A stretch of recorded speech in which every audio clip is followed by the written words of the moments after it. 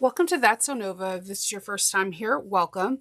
If you're a returning subscriber, I'm glad to have you back. In today's tutorial, we're going to be doing this, the Clippy Zippy, I think that's cute, from Salty Sews. I've been eyeing this pattern for quite some time.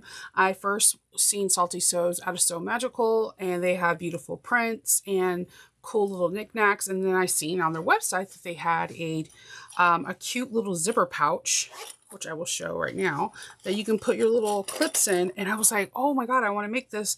They gave me the permission to give it a go. I'll have the link in the description to where you could purchase the pattern. It's just under $3. And I feel like it's a great little pattern to have for a couple of different reasons. One, you have a place to place your clips. Two, we're in the middle of the year. And I think when you guys get this, it's going to be either the 1st of July. So we're more than halfway down with the year, and I thought this will be a perfect little thing to do at swaps, or have if you're at a retreat to have a little bit of your clips, or just to have at your table. The world's your oyster. You can do pretty much anything you want. It doesn't take a lot of materials, so let's go over that briefly. We're going to need one zipper, an 11-inch zipper. I'm using a size 5. I'm using waterproof canvas for the lining, and this really cool Spider-Man Miles Morales print from Alchemats as my exterior. I interfaced it with ShapeFlex 101. The tools that are suggested in here, of course, is a pair of scissors. I used a boning folder tool to poke out all the corners. I have my zipper, of course, and some hemostats, and something to help snip threads. So let's get into it. It's not very complex. This is a perfect Sojo project if you want to get some things done and your Sojo is out of whack, then you can start here. We're going to take our zipper and we're going to separate it. I know. So half of this is going to go away. The reason why I think it's perfect for a project is because one zipper can be used for a bag for you, and another side of the zipper could be for your friends. So what I like to do, we're going to find the centers, because this zipper is a little bit taller than, I'm looking for the clips, and the clips are right there in front of me. It's a little bit longer than the length of the fabric, so I'm just going to put a mark in the middle with some chalk. I'm going to do the same thing here. You could do a nice little, like, 1/8 of an inch little corner snip. The seam allowance is 1/4 of an inch. So normally when it's 1/4 of an inch, I just draw a mark and call it a day. So that way I don't accidentally cut into the seam allowance. All right. So I'm going to take my marking and match them. And right now I have lining sides right side up. This is the way I normally sew mine together. Lining sides right side up, wrong side of the zipper tape on the right side of the lining piece. And I'm gonna, okay, so I machine based this at 1/8 of an inch. You can be brave and like clip it together.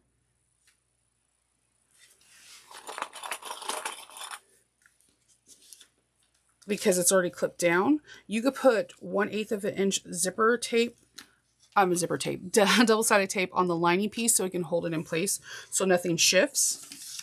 I'm going to be brave for you. We're going to sew the zipper teeth, the sandwiched in at 1/4 of an inch. I'm using a 90-14 needle because I did not change the last needle. I'm not going to pretend that I changed a new one. I did not. I'm going to back stitch at the beginning and end. And my stitch length is at a 3. I'm using 40 weight thread, Saba thread from a Wawak.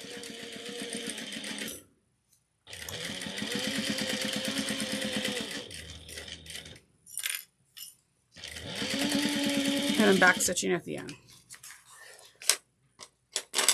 Now, if you want, you could take this to your press and press wrong sides together. Just be cognizant of your zipper tape.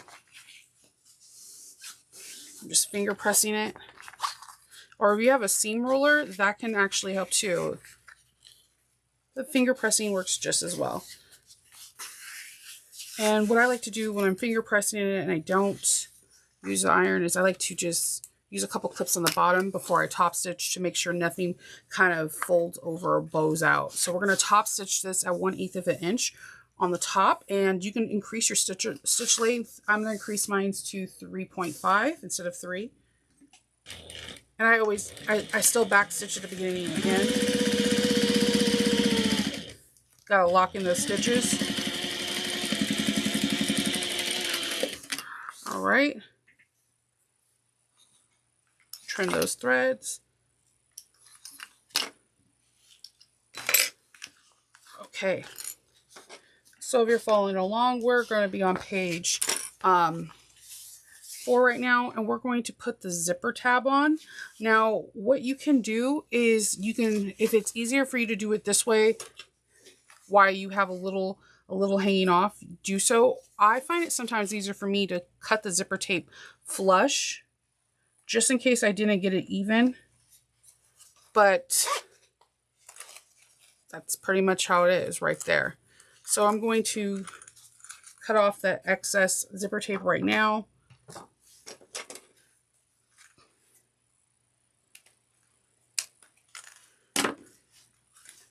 And I'm going to open up the zipper so it's at least halfway open.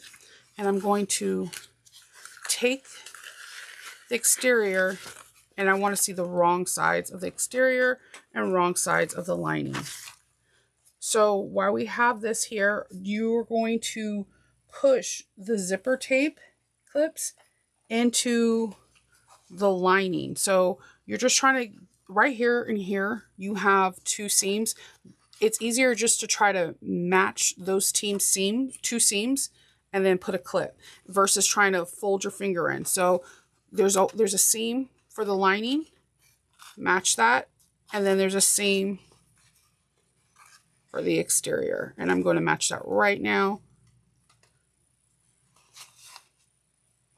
So the zipper tape is going towards, the zipper teeth are bowing into the lining. And just put a couple clips.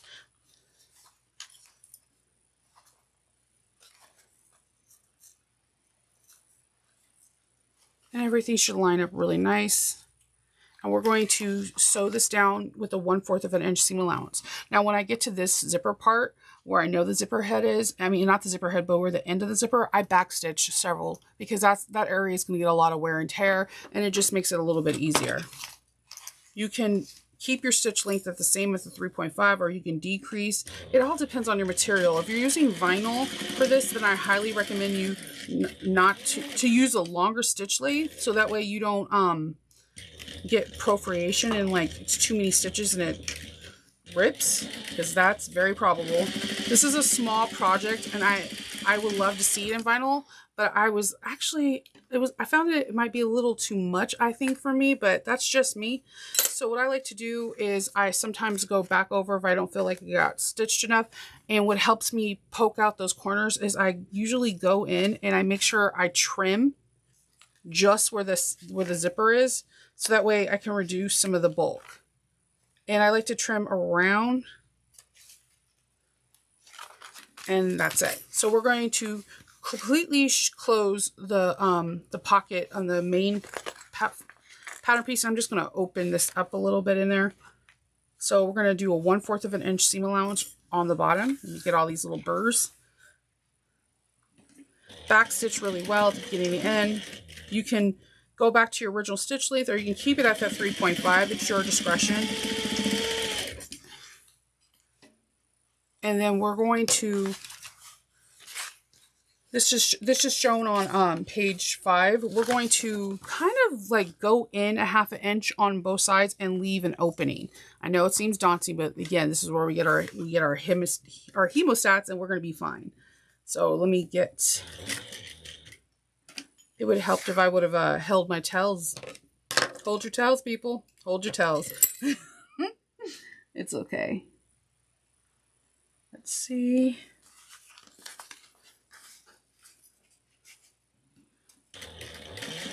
I'm just going to backstitch a few times at the beginning and end, and I'm just going to bring my thread and bring it to the other side. and go in about a 1/2 inch. You can draw this in beforehand, like marks to stop and go. Sometimes that helps tremendously. And I'm just going to trim all these threads. All right. So now we're going to box our corners.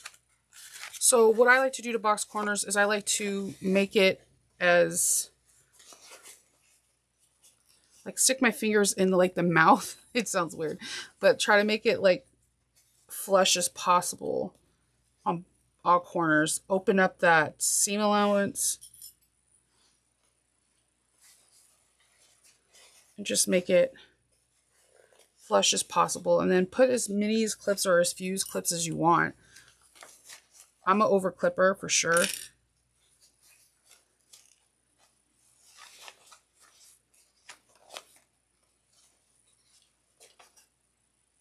Okay. And take your time. That, to me, box corners can be like, is a little difficult for me because I'm trying to make it absolutely perfect. And if you were off by just a hair, it can make it not perfect. Okay.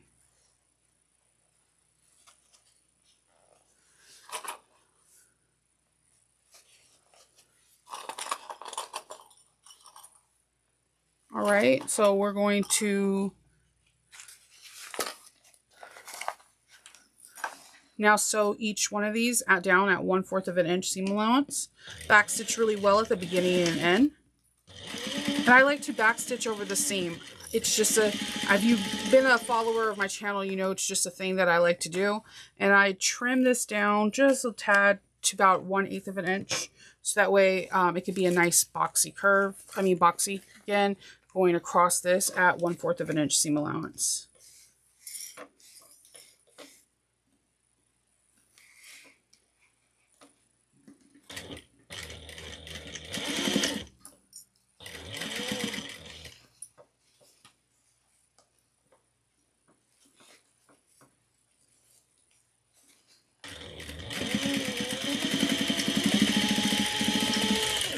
Okay, trimming this down to 1/8 of an inch. Okay, so we're going to do the same thing now onto the lining side. And remember, we have a little bit of a hole to turn. We're going to open it. You can open up the seeds or you can have the seeds go side to side. It doesn't matter. It's all personal preference. I'll do side to side just for time, but I do prefer having it butterflied open. I don't know why, but I do. I'm going to do the same thing on this side. I'm just pulling this, making it nice and taut. And this side doesn't have us 2 side seams, so I'm going to butterfly the one side that has the side seams open. And I'm going to go a little bit above 1/4 of an inch because I want it to be a little nice and taut in the inside. But it's going to be a clip pull, so it really it doesn't matter, but it's a habit now, you know. We all have our sewing habits. And then I'm going to do the same thing on this side. We're going to sew 1/4 of an inch. Back stitch well at the beginning and end. All right. All right. So make sure everything is trimmed. That needs to be trimmed. And our bag looks like this. And you're like, Shinova, this is a small little hole. This is the beauty of the hemostats. Okay, so if you don't have the hemostats, I think what could work, just in case you don't have one, is if you use a non-blunt item, like a folding tool, and you can poke it through and kind of just like thread the fabric through the hole as seen, see? And you can pull it out from there. The great thing about the hemostats, you can just go through the hole and you could pick a corner and you can kind of pinch and then you pull without ripping anything. Would be preferable. Don't pull too hard, especially on vinyl or cloth or whatever, because you don't want it to pinch it off like a pair of scissors. So just pull through. But again, I think you could do this without a turning, without hemostats, but it's nice if you have them. I think it's pretty much in a lot of sewers' arsenal. But I do think it's feasible to do with like a bone finger or a purple thing or the many notions that we do have. And it does. This took me a little while for the other one. It took this part took me longer to do than to sew, because it's a smaller hole. But it's worth it, and you get a hand workout.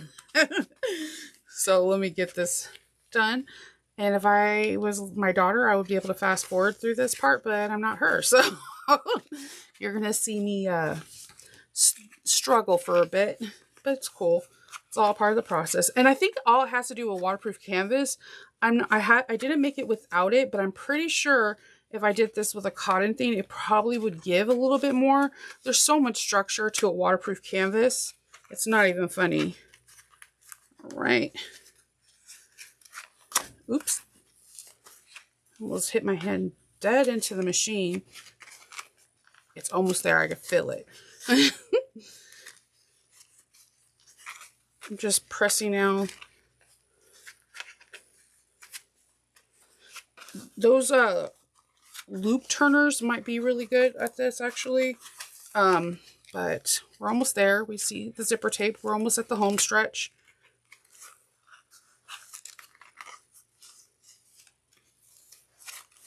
All right.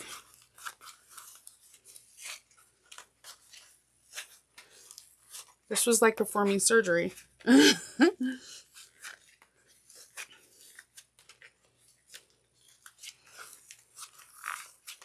All right, so when I get to this point, I'm going to use this turner to gently poke out the corners of, see, it's a waterproof canvas. It's so stiff. But I mean, it's water resistant canvas or cotton will work really well. I just won't, I don't know. I usually put waterproof canvas in things that I use myself because I'm a hot mess and I usually get water everywhere, or like Coca-Cola or coffee. Chances are, if it's my own personal stuff. All right, we got it. Yay! One eternity later. All right. So I'm using just a bone folder.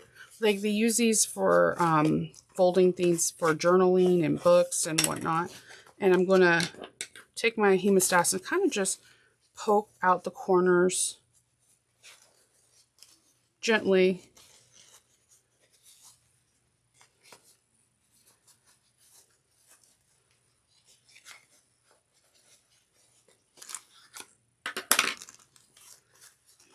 All right, and then I'm going to sew this little feed me hole up.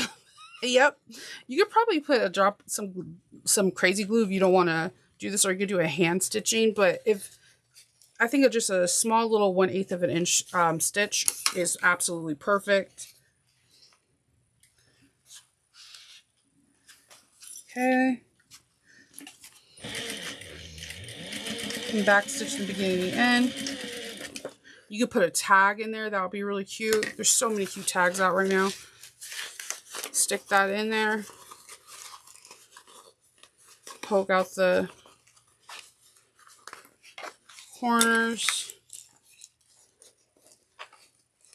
And then you zip it.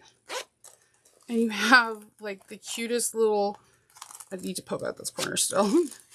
You have the cutest little clip bag, like with scraps. So like you can have like a whole bunch of cool Tula pink ones or whatever. You can just, now you're ready to go.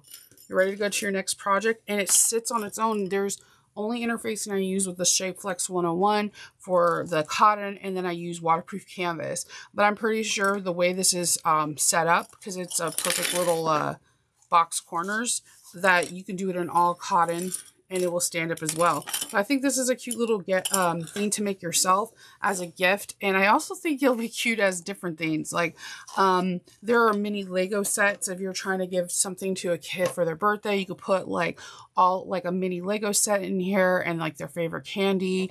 Or I thought for a sewing gift, you can put like English paper piecing thread and needles. Like I feel like this could be used for a lot of different things.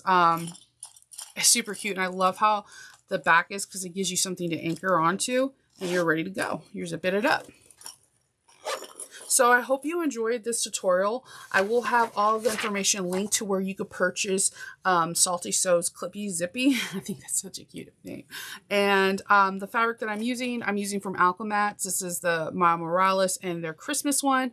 The zipper tape on this one, I believe I purchased from my Handmade Space, and this one is from Lauren Mormino. The zipper pulls this one's from my Handmade Space, and this one is from actually the Sewing Room Gardener. If you have any questions on the machines I'm using, which I use my Juki 5550, which is equivalent to a Juki QVP Mini, or anything products I use, please comment down below and I'll answer. If you can like, subscribe, and comment, it helps out this channel tremendously, and I hope you have a really good day. Until the next time I see you, happy sewing. Bye.